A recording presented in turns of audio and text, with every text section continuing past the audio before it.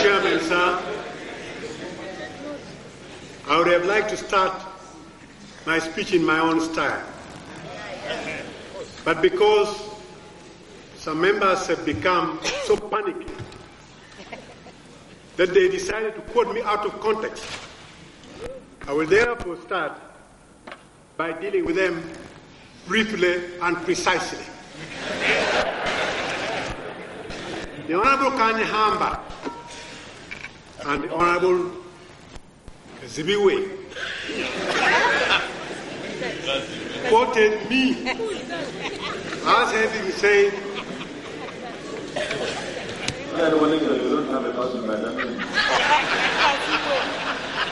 they are very similar.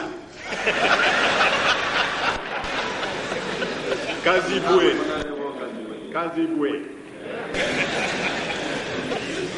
Quoted me as having said in 1966 that I did not believe in democracy and that it was rubbish. But they quoted me completely out of context. 1966 was a year of crisis. In London, we agreed on a constitution which provided for the rules of the game. But in that year, other groups had decided not to follow the rules of the game. And if you are playing football and somebody doesn't follow the rule of the game, you will of course throw the ball out of the pitch out of anger. Therefore, I will say, I confirm to them and to this House that yes, I have changed. I have changed.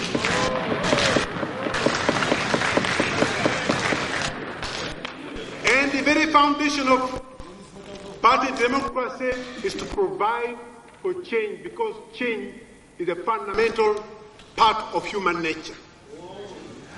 In the Bible, sir, there was a man called Saul. Saul later on turned into Paul. And no other person in the world has spread Christianity as did Paul. So change is good. All the disciples of Jesus Christ, St. Peter, St. Andrew, St. John, St. Luke, all these people were changed from Judaism to Christianity. They changed.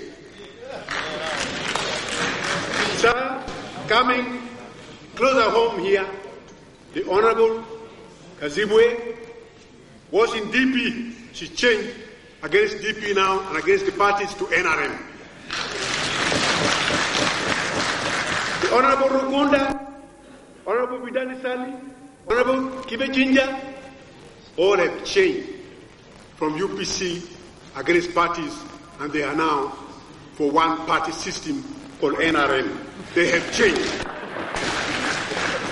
Sir, above all, His Excellency President Lieutenant General Museveni has not only changed, he has gone through a metamorphosis. He was in DP first, then in UPC, then in Prodasa, UNLF, UPM, NRM, I don't know what next.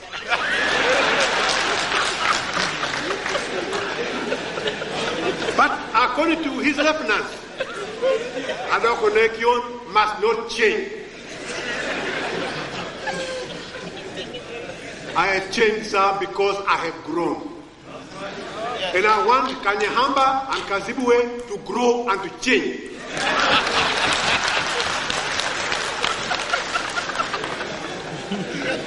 When we made this statement, there was a crisis. And the Honorable Vice President Kazibwe says she was still in primary. Now she's grown up, she's many babies. I want to ask her how she got them. But I want her to change for the well-being of her children. But why should Bagana not work with UPC or any other party? Nearly all these parties were formed by Bagana themselves. UPC was formed by Muganda called Musazi. And Abu Maya was our Secretary General. And I joined it as a young boy at Budo.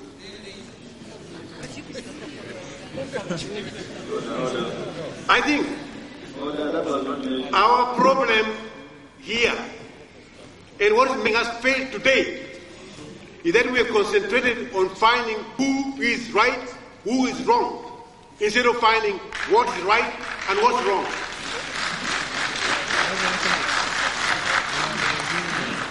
We thought that I would come here to create new ground for governance. I did not know that we were coming here to open old wounds. But we are now opening even old scars. UPC is very bad because forced Kabaka into exile, they didn't bring back the body, and then they don't even consult the Baganda.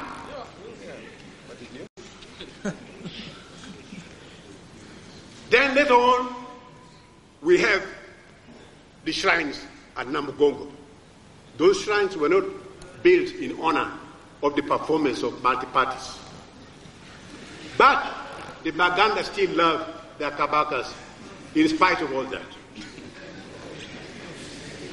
When Kewewa, who succeeded Mwanga, was overthrown after having been in power for 6 days only, he was succeeded by his brother, Kalema.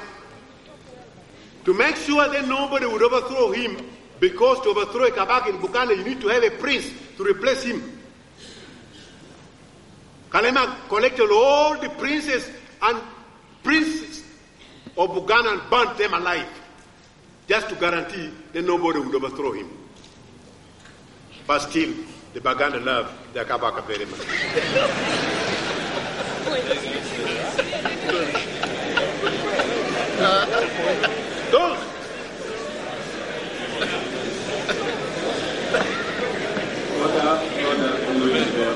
Some of those who are today saying that only they love the Kabaka have abandoned the Kabaka in midstream.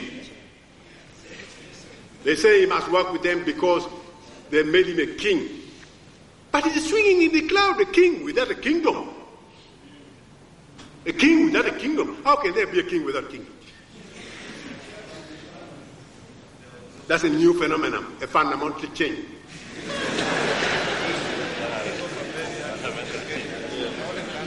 Kabwejele said we must put NRM in the constitution because it's homegrown. It's not brought from outside like other systems, like multi-parties. Sir, this statement is from a university lecturer. But it's meant for the consumption of those who have not opened any book. This NRM system, this thing called RC system, is not grown in Uganda. Long time ago, India adopted a system called the Panchayat, which is now the RC system, which is supposed to have grown here locally. The Jews in Palestine have got the kibbutz, which is now being copied as a freshly grown mushroom of Uganda. Then we had the 10-cell system in Tanzania. I was with Museveni in Tanzania for 9 years in exile, and we lived on the 10-cell system, with the UNLF brought here. Now we are being told by a professor that is a homegrown thing which must be inserted in the constitution. What we are saying is that we want multi-party system of government because it has been tried the world over. It has not been perfected yet, but it's so far the best system the world over.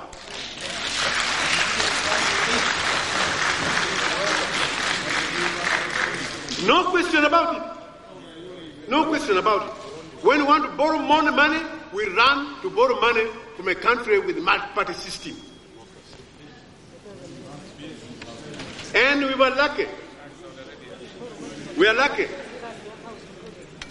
The Honorable Karohanga made quotations today. He spent the whole time quoting others. He didn't make any speech.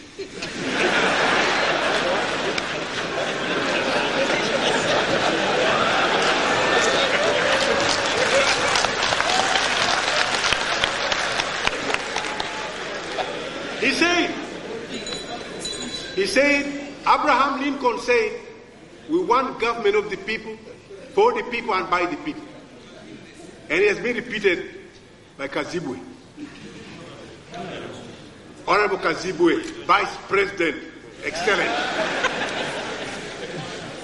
But when he did that, he should have continued to say the ultimate system which came out of that speech, the famous speech, was a multi-party system for the United States of America, not a movement system. And he made himself more funny. He said, in America, there's one state called Nebraska, which has not adopted multi-party system, so we must follow Nebraska. One state has opted for non-multi-party system out of 50 states. He wants us to follow one example out of 50. I think I'm glad the honourable member is not in business. You lose money very fast.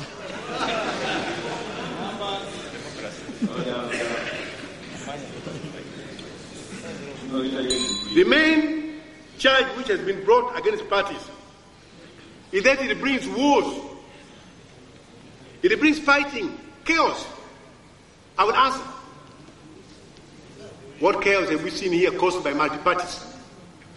Only one. The war in Luero.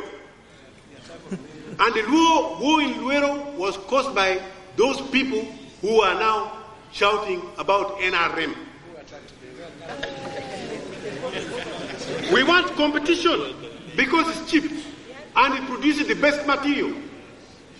Multi-party system does not preclude personal quality. In fact, if anything, if you are going to be adopted as a candidate for a party, you must have very high quality. Because no political party will want to put up a candidate who cannot win the constituency.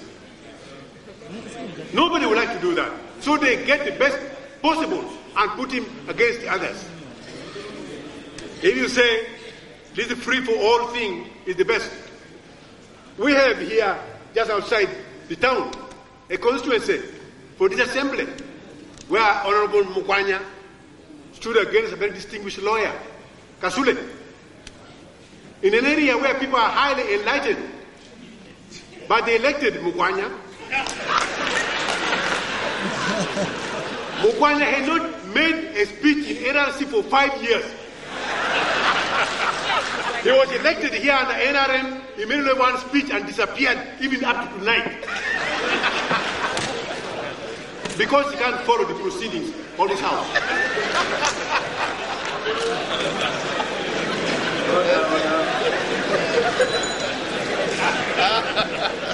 The core of the debate is this, sir.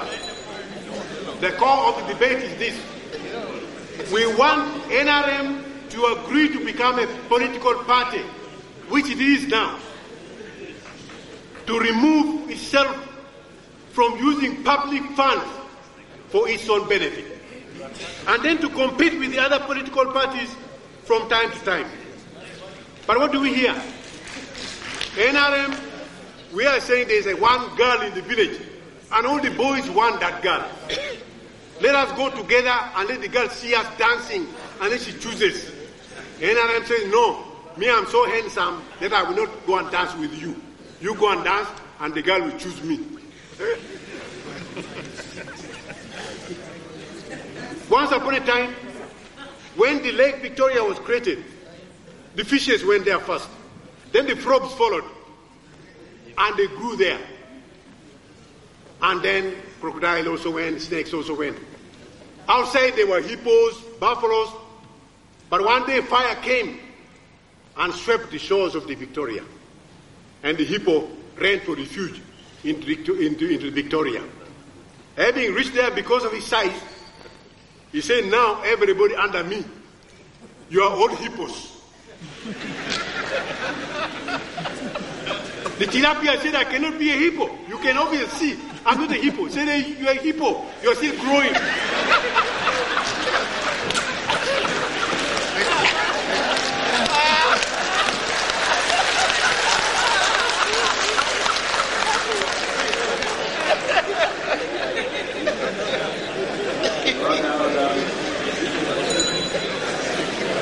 According to the hippo, even a tortoise is a hippo. Sir, the so-called referendum is ridiculous. NRM comes to power, ties the hands of the multi-parties for 9 years, breaks up their meetings, rushes them, harasses them, and then says, we go to referendum. Who is so stupid as not to know what we're talking about? The story of the doctor, that the doctor takes somebody who's alive to a mortuary, has been told many times. But I want to say that unfortunately, the doctor himself is a patient.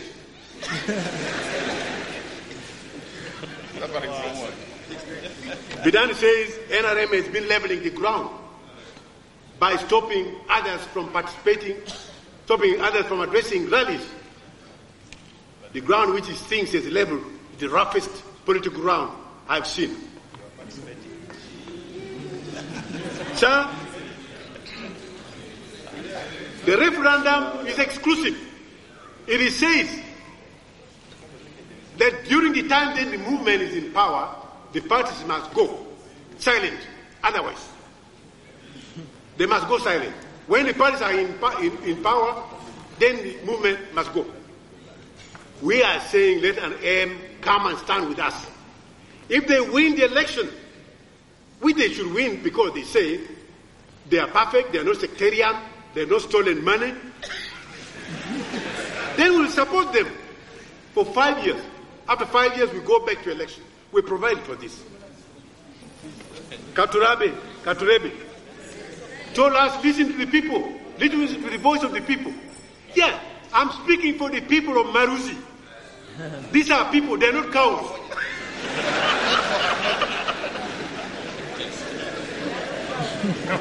You know, it's difficult for some of us to understand why Katurebe to say we should listen to the voice of the people. In Ankole, they used to call their king Rubambanzi, the ruler of the whole world. To Munyankore, Ankole was the whole world. So he thinks when I'm speaking for Maruzi, I'm not speaking for the people.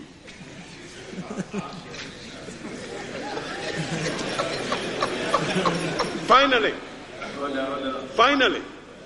I have heard with a great surprise the statement made by my friend, long-term friend, Honorable Bidani Sali, who attacked the legislators from Acholi for not doing much to stop rebellion in Acholi. And this has been harped on. You attacked all of us.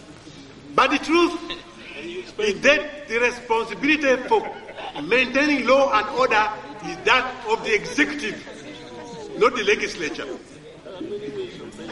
The executive must account to the legislature, to parliament, if they have failed. If these people undertake the work that Bidani Sale wants them to undertake, then they cannot be accounted to. They will become part of the operators. So that was unfair.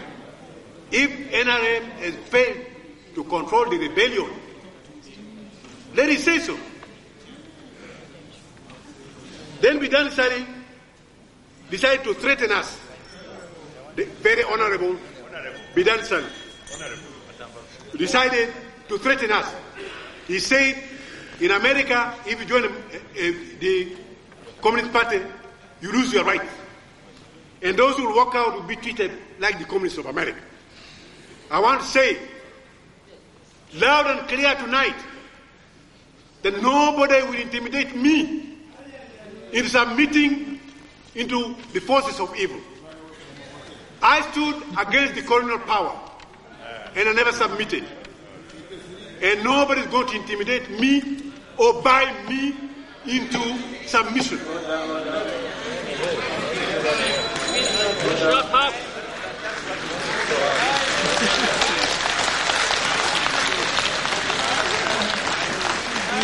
My instructions are clear from Maruzi, not from Barara or elsewhere. That if the Assembly insists on putting something which they know is not for the best interest of the country, I should walk out. And I'm going to walk out in broad light when we done this.